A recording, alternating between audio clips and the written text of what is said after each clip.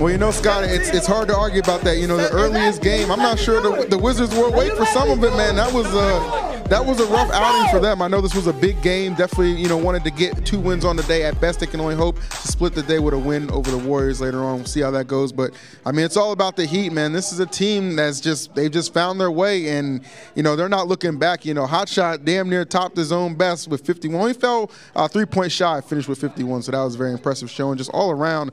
We're going to go ahead and show you exactly what I'm talking about. We got the highlights for you here.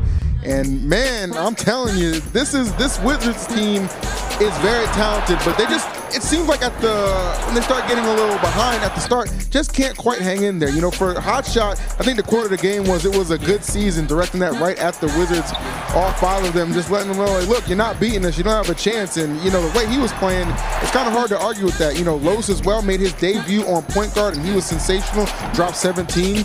They ran the boards, man, just kept the rebounds in their favor, and an amazing shooting, man. Just the 3-point shots that the Heat were dishing out was just something else. Meanwhile, Boo Panner, hey, you already know, man, Boo's going to show up. He had 46, but he needed a little bit more from the rest of his squad. I think Jin and JT, maybe, you know, if they could have poured in a few extra points, could have been the difference maker there. Just kind of get some momentum, get some stops, man, get some conversions and really make it count. But again, you know, this is kind of what this team is expecting to do. You know, Famous said it last week.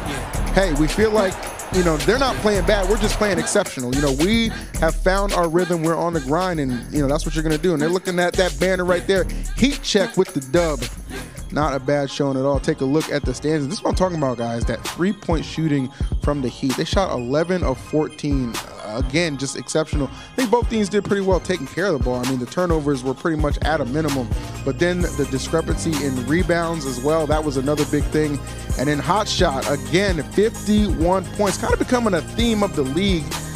You already know we got to have just these high-scoring games. So, speaking of my man Hotshot, he is down there with Scott. Scott, take it away.